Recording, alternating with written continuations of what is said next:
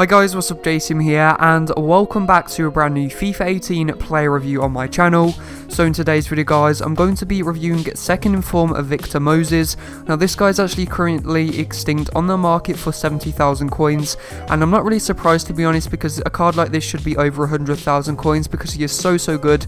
Plays in the Premier League, has really good stats, and he's probably arguably one of the best right backs in the Premier League. So as you can see, he's got a really nice well-rounded card with 88 pace, 83 shooting, 88 dribbling, what is just insane, 81 physical, and inside the 81 physical he does have that 87 strength. So guys, this has been the in-game stats. Now let's get into the highlights.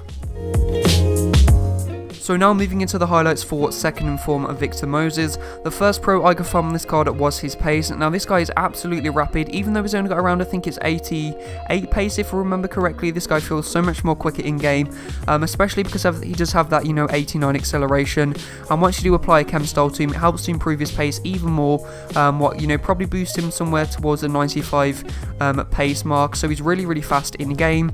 After that, the next pro I got from this card was his dribbling.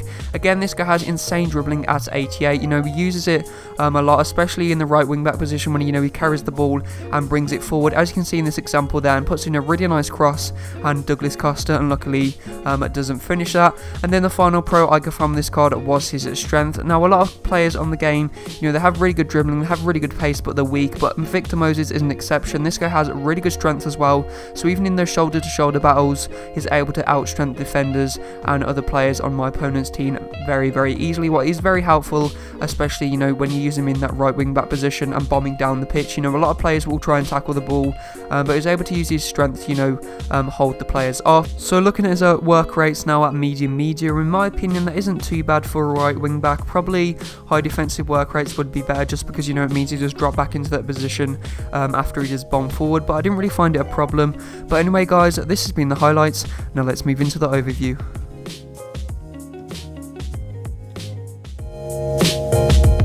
So now moving into the final part of the video, and that is the overview. Now moving on to the first category now, what is value for coins. I decided to give him a 10 out of 10 just because he is extinct, what means he's obviously worth, more than his price range says. So enjoyment wise, I'm going to give him an 8.5 out of 10. This guy was so enjoyable to use, and I'm going to put it out there, this guy is my favourite right back I've ever used on any FIFA. He's just so enjoyable to use and just so much fun. He's got the attacking abilities, he's got the defensive abilities as well. He's just so good.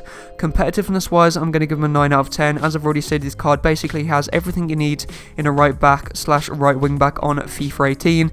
Skilling wise, again, this guy was really good just because his dribbling was so high, so I'm going to give him an 8 out of 10 for skilling, and then I'm going to give him an overall rating of a 9 out of 10. So guys, if you have enjoyed this player review and want to see more FIFA 18 player reviews on my channel, don't forget to leave a like on the video and subscribe. Also go and follow me on Facebook, Twitter and Instagram at JCMFIFA. So guys, thanks for watching and see you next time.